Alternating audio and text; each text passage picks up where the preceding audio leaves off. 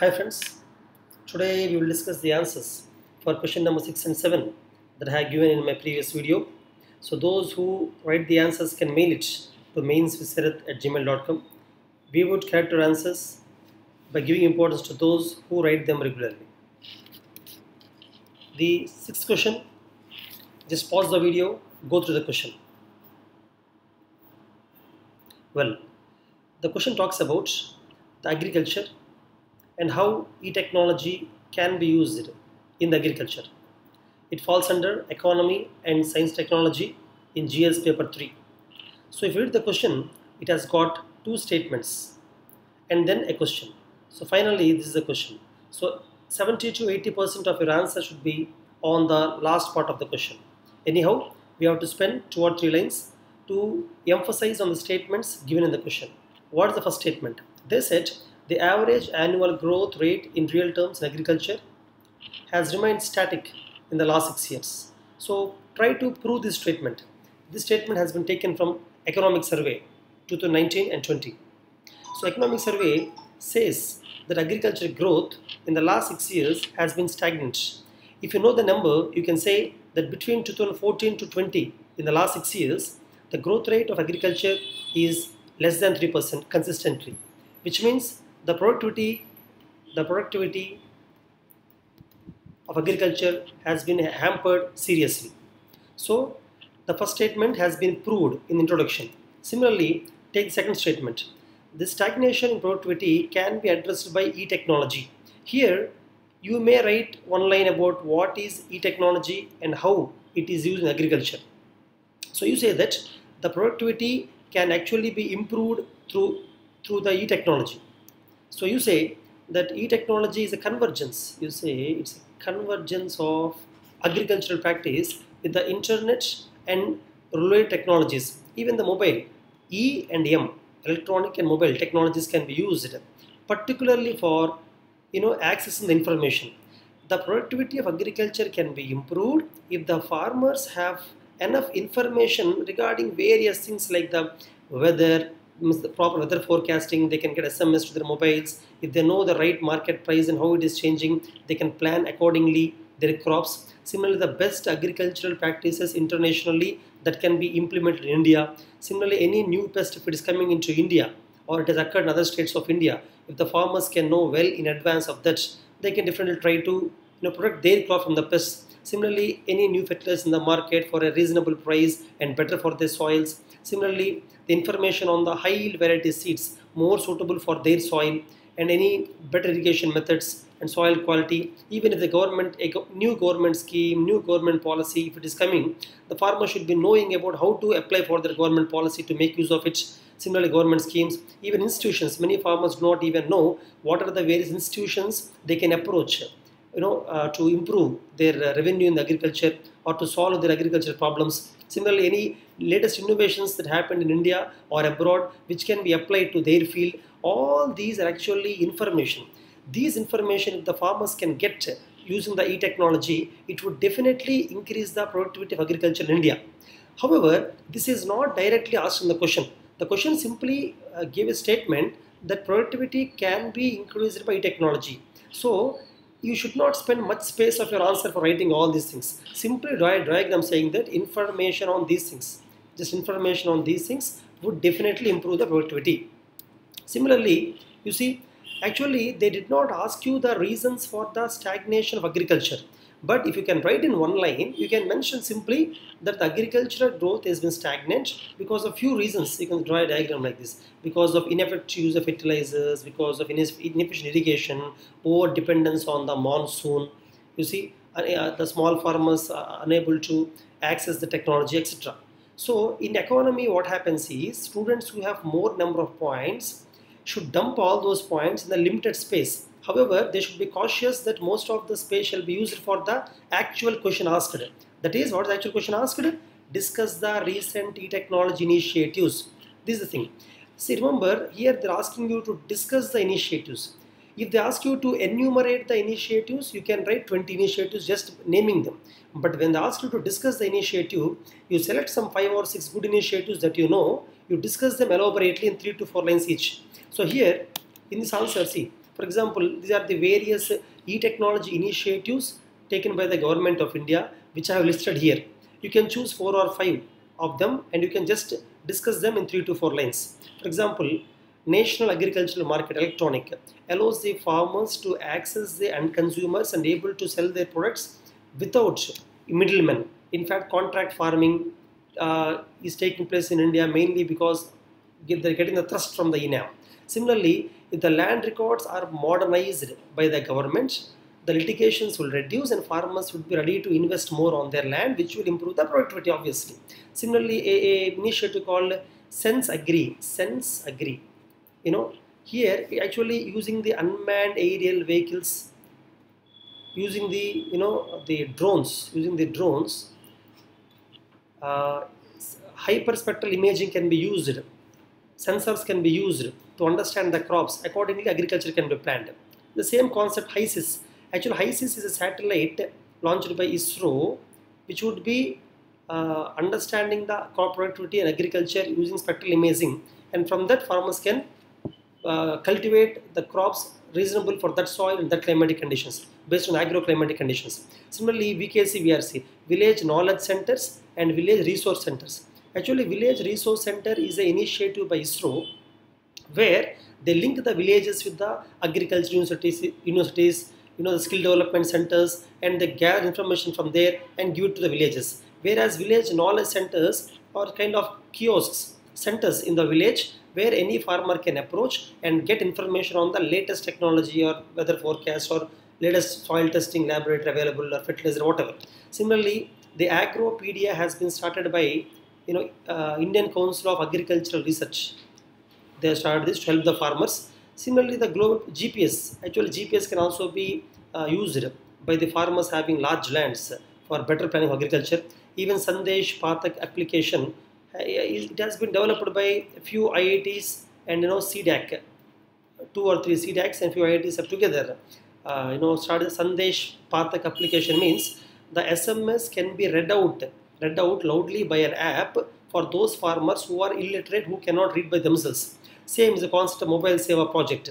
Even the Kisan Chopal, particularly in Bihar, this Kisan Chopal has been a great success. Kisan Chopal works closely with the Krishi Vignan Kendras, where the farmers will be brought on the weekends to a common place and they will be trained, they will be taught through the videos about latest methods in the farming. Even the Kisan call centers are there which helps the farmers. If you know the Kisan call center number, you can write it because this kind of numbers will actually impress the evaluator. However, no need to by heart all the numbers, particularly agriculture number, women cell, child cell, these kind of things you may by heart if required. Even the National Telecom Policy 2012 says that all the villages in India shall be connected with the internet. It's a part of National Optical Fiber Network. So that all the farmers and all the villages can go to computer kiosk centers to access the latest information about agriculture. Similarly, the Kisan credit card, smart cards, you can mention all these things. And in the conclusion, in these kind of questions, what you have to say is, in the conclusion, you have to say that though the government has, is implementing several schemes, several e-technology initiatives, there are certain lacunae. You identify the problems, don't discuss them, just mention them. So common problems why these schemes are not working very well are there is no good connectivity of internet in the rural areas, of course, for which NOFN has been planned. Even the costs involved are high for e-technology. The cost is high. Even most of the farmers are not literate. Forget about computer literacy. They don't have literacy also. And even there is a great digital divide in India. So some places, for example, Punjab, Haryana, these places, the digital availability is more. Whereas in Sikkim or maybe in some part Jharkhand, Chhattisgarh, there is no access to internet at all. So digital divide is there in India. And India, 87% of farmers are small and marginal farmers for whom most of the technologies may not be directly helpful. So you don't have to discuss all these things, just draw a diagram and finally conclude optimistically. You simply say that these problems can be solved by NOFN and give some suggestions if you want to give suggestions and conclude the answer in that note. The next question, question number 7. See, this question actually is about the internal security, General Studies paper 3.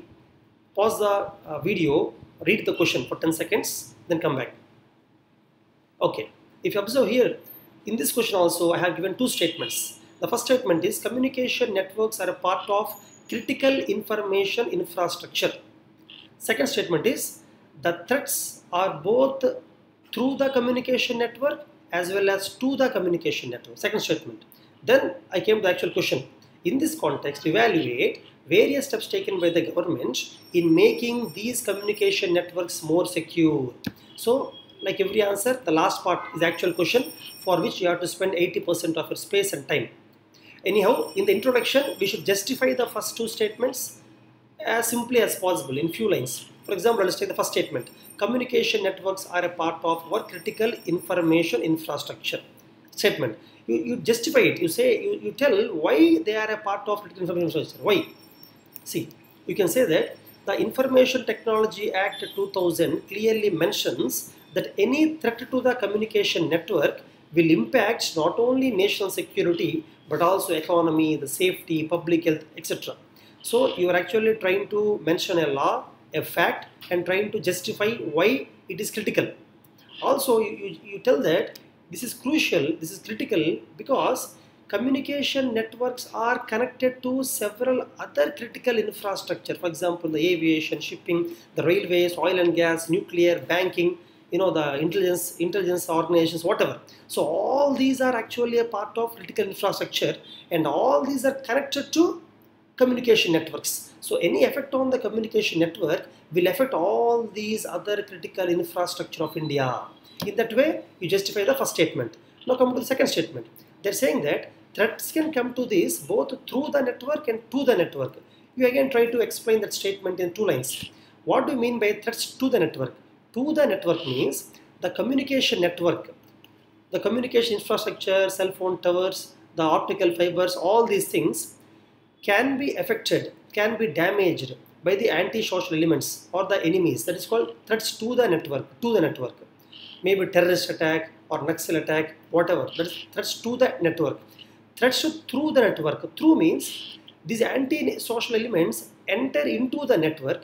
They will use these communication networks to affect the other things. For example, by hacking, by phishing, by sending viruses, worms, by other technical means, these terrorists or anti-national elements or the hackers, they can use this network, and through this network they will enter into our defense networks, our banking networks, or other infrastructure, the aviation or nuclear, oil and gas, and they can affect those things also.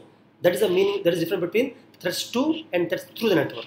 Finally, coming to the actual question, what are the various steps taken by the government to secure our communication networks? If you see that, see again here the question clearly says evaluate the steps taken by the government. You cannot just write the steps, but you have to evaluate them. See, for evaluation you don't have to spend much time. Just one line write about the steps taken by the government. Next line write the evaluation. Means what do you think? Is it a good measure, or there is any problem, or you have any suggestion to improve it, etc. For example, some of the steps I noted here. However, these many steps you actually cannot write in the exam. In the exam, you can write some 4 or 5 steps based on availability of time. So, for example, Government of India presently is strictly following the security standards for all the communication networks, particularly by taking clues from the European and US organizations. We are following the international standards. For example, security certification is required for every equipment. Any equipment that is related to the communication network shall pass the security certification in order to come into the market. It's a good step.